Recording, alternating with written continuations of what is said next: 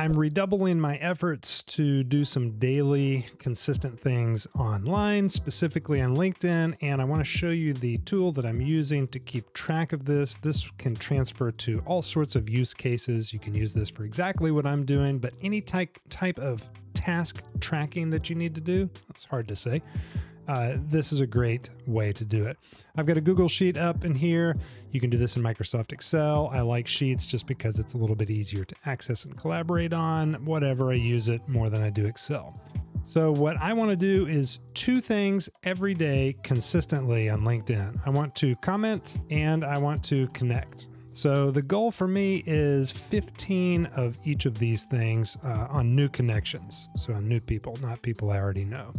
So I want to, let's see, comment on 15 new people's posts and connect with 15 new people in my target audience. And I'm not going to get into that today. That's just for my own edification. But these are the 2 things I want to do daily. And the way that I'm going to break it down here is I'm just going to have days from now until next year, I guess, in this column.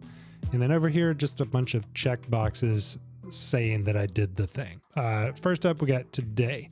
So I'm just going to use that formula today, copy and paste the value. That's today. I'm going to do 2 things per day, though. So I'm going to comment and I'm going to connect. So I actually need this. Alt-H-M-M will merge those cells together. And I need that to be the same all the way down. Okay, cool. So if I just copy all that down, Control D, it will merge everything the way I want it. Finally, I want to go this +1. So it's the next day. Oh, it's not going to let me Control D down or Control Shift down arrow. Did that do what we need it to? Yeah. Okay. So we're good for like tons and tons of days. Over here, I'm going to do the same thing. We're going to go just equals that. And then this is going to be equals that. And so I can Control D that all the way down. Already I see that I don't like Arial. So I'm going to go over to Outfit Font. And that should be good.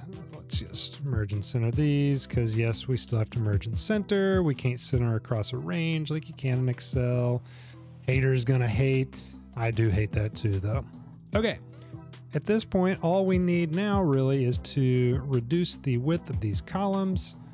Insert more, no, I think we've got 15. And then from here all the way down, just add our checkboxes.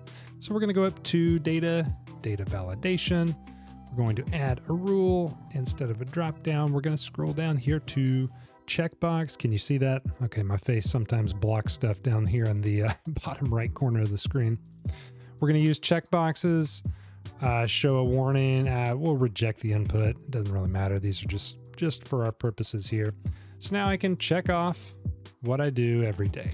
All right, this is like your most rudimentary version of creating a task list for yourself. And actually, sequence 1 row and 15 columns, 1, 1. So now there's our 1 through 15. So we can just kind of leave these as bonuses. How about that? Bonus. Control R to fill that across, and we'll make that a lot smaller. What's the code? Alt-H-A-M, I think. Yeah, that centers it. Control Shift E makes it center there. So we got it horizontally and vertically centered. Maybe a little bit bigger. Okay, so those are just bonuses. Here's all the regular guys. We can actually, I don't know, change the font color. Now we're getting into like details that we don't need to worry about. All right, this is the gist of it. I'm gonna center this stuff up. Whoopsie, I'm not gonna delete it, please. And center those, and we're good to go. All right, so that's basically how you do it. Teachers can do this for tasks in the classroom. Professionals can do this for daily tasks. I mean, this is really something that is needs to be in your toolkit, and that's it. Check this video out next if you'd like to learn some more productivity tips using Google Sheets, and subscribe to the channel, like the video. You'll be the first to hear about and see all of my latest tips and tricks. Thanks a bunch.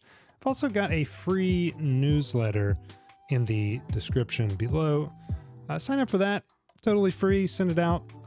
Every other week has been my more often than not average. I'm going to try to get that up to a regular weekly cadence again, which is where I'd like it to be.